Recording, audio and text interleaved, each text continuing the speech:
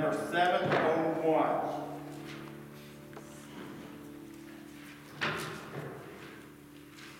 So, I know that times are bleak, but we do have the hope of heaven. And it's not exactly, we're not exactly ready maybe, but it'll be okay if it happens. That's really how I feel. Let's try to find the joy in that.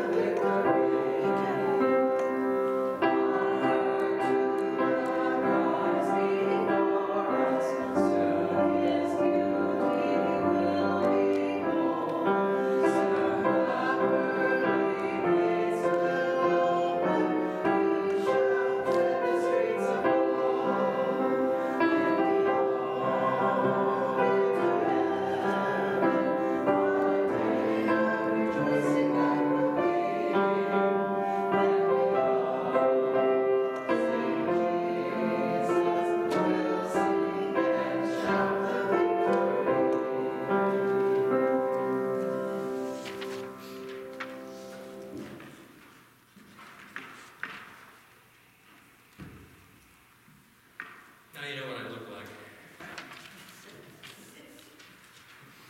I'd like to share with you our scripture for today. It comes from the Gospel of Matthew, chapter 5, beginning in verse 1. This section we recognize as the Beatitudes. And I'm reading from today's English version. Jesus saw the crowds and went up a hill where he sat down. His disciples gathered around him, and he began to teach them. Happy are those who know they are spiritually poor. The kingdom of heaven belongs to them. Happy are those who mourn. God will comfort them. Happy are those who are humble. They will receive what God has promised. Happy are those whose greatest desire is to do what God requires. God will satisfy them fully. Happy are those who are merciful to others. God will be merciful to them. Happy are the pure in heart. They will see God. Happy are those who work for peace. God will call them his children.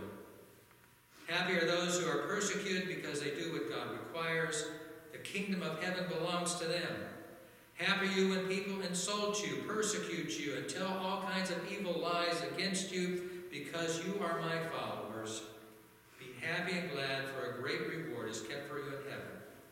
This is how the prophets who lived before you were persecuted. Here ends the reading, and we thank God for these words of life. Well, it is a pleasure to be with you today. As you were told, I once was pastor at Baroa. I retired from there. I live in Decatur with my wife, Susan. And I do pulpit supply at a number of churches. And one thing I have discovered about pulpit supply is when the pastor is gone, the sheep will stray. So I know there's not as many people here as there would be ordinarily, because some of the sheep have strayed. They think since the pastor's gone, they can be gone too. There's an old story about a country preacher who showed up at the church, and there was only one person there, an old farmer. And the country preacher said, "Well, what should we do? There's just you and me." And the farmer says, "Well, you know, when I go out to feed the cattle, if only one cow shows up, I feed him." And so the minister thinks, okay, so he launches into the service, he preaches his sermon with gusto and passion, and then at the end of the service, he asks the farmer, "Well, you know, how was it?" And the old farmer says, "Well, when I go to feed the cattle and only one cow shows up, I don't give them the whole load." So, we'll give you some of the load here. Do you want to be happy? There is something within us as human beings which yearns and hungers for happiness. The founding fathers of this country, as they pondered the possibilities of a new nation and new people, wrote that human beings are endowed by their Creator with certain inalienable rights. Among these are life, liberty, and the pursuit of happiness. It's interesting that they called it the pursuit of happiness. They were right to do so because happiness does seem to be very elusive. We grasp it for a moment, but like a bird, it flies away. Perhaps this is why many people become cynical and they say that it's not possible to be happy because one never seems to be able to hold on to their happiness. Jesus understood this deep yearning for happiness, and he actually taught about happiness in many ways. Most of all, he told us where we can discover true happiness as he gave us the Beatitudes. We usually recognize the Beatitudes because they begin with the word blessed or blessed, right? Now, the word blessed does not mean that God pats us on the head and tells us that we are good boys and girls. It means something very different. The Today's English version, which I read today, translates the word as happy. And that maybe helps us to get a little closer to the real meaning that Jesus had. Because Jesus was trying to teach us that there is a kind of blessedness, a kind of happiness, which we can experience as Christians that cannot be destroyed and is completely untouchable from the outside. Jesus is telling us that there is a real joy to be found from which sorrow, loss, pain, and grief are all powerless to take away. One of the reasons that this joy, which Jesus teaches about, is indestructible is that it is a joy we discover on the inside, not from the outside. How many people today think that plenty of money, a nice house, a nice car, and a big family will make them happy? I mean, those sound like good things. But these are outside things. Every one of these things can be taken away from us. And then where is our happiness? Where is our joy? Instead, Jesus teaches us how to construct our happiness and joy from the inside out. So let's look at each beatitude and see how we may find our true happiness. Blessed are the poor in spirit, for theirs is the kingdom of heaven. To be poor in spirit means to realize that we are really, totally, and utterly helpless in life. And when we realize this, then we are ready and able to put our full trust in God.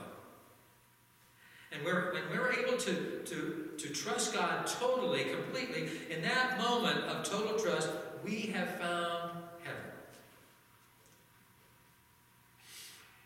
Blessed are those who mourn, for they shall be comforted.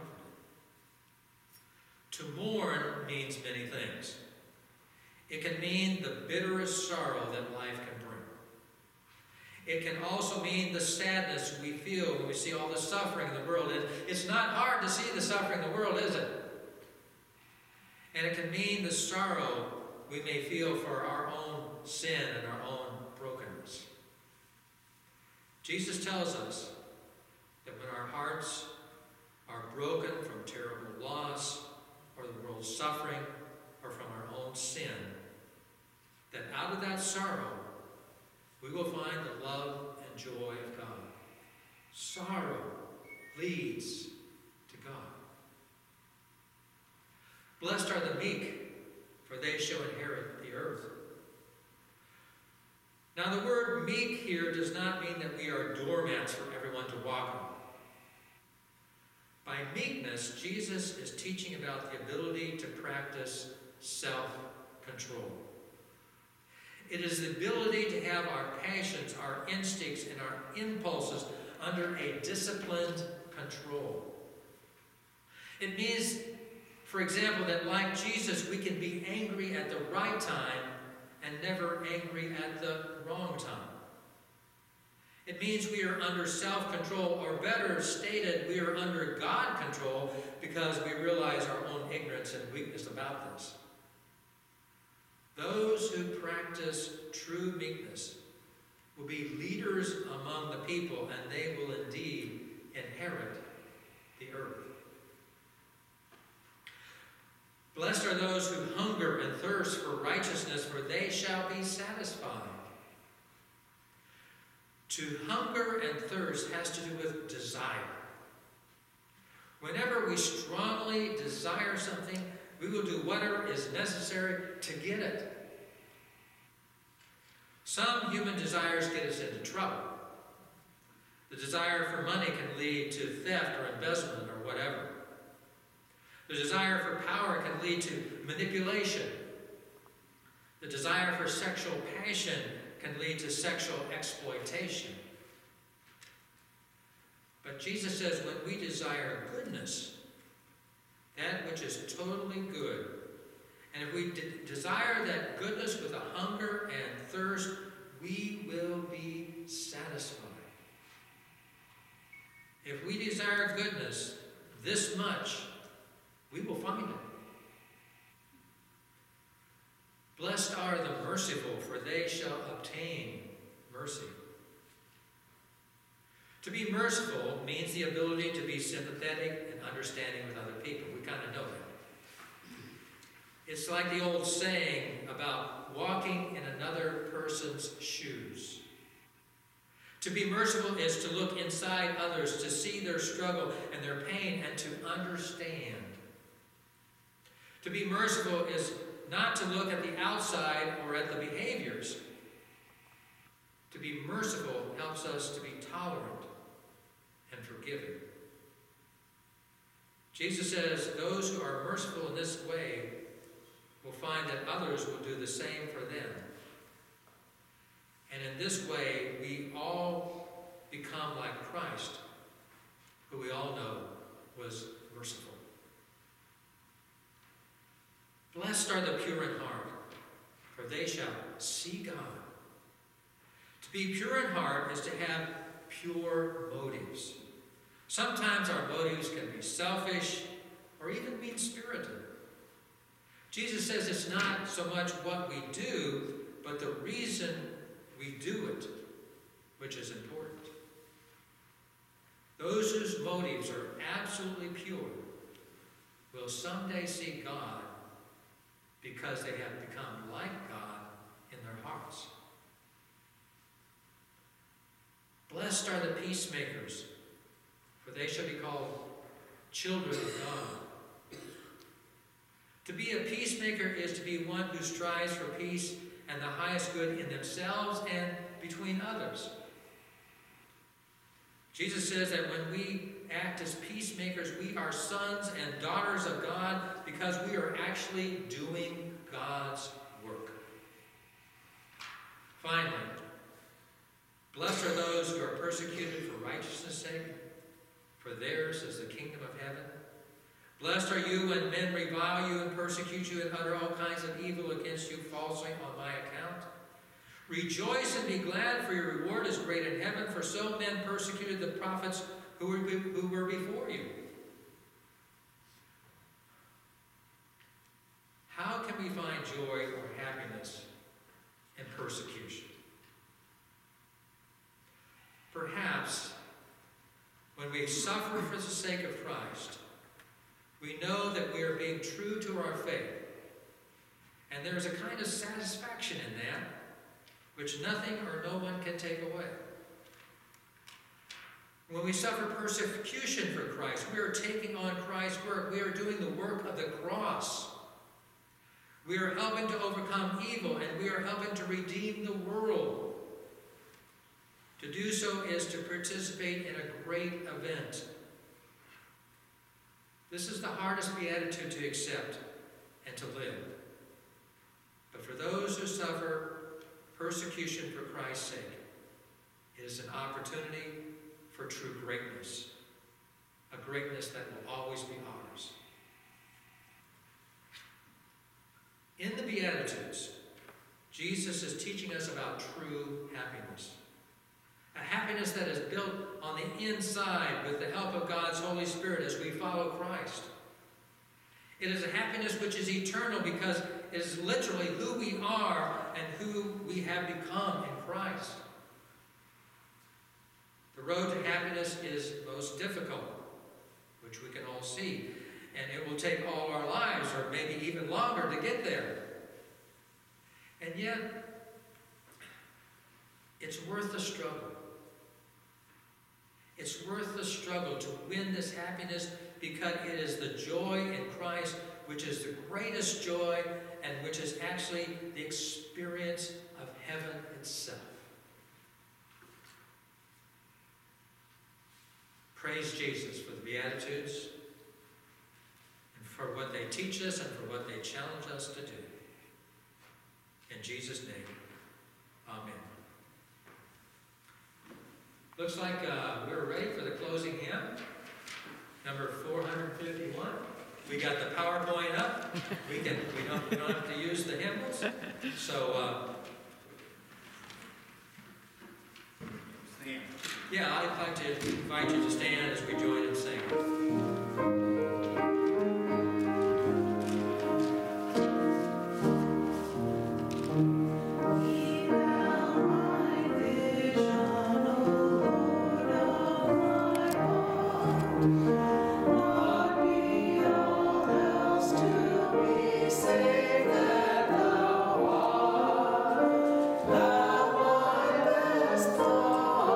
By day or by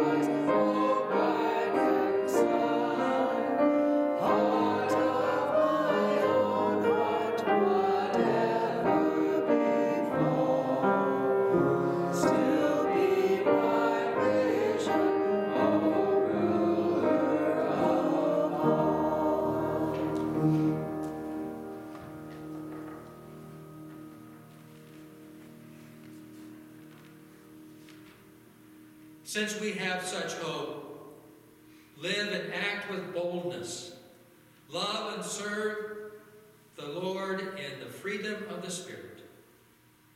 And now receive this blessing. May the glory of the Lord shine upon you, the word of the Lord live within you, and the Spirit of the Lord give you peace. Amen.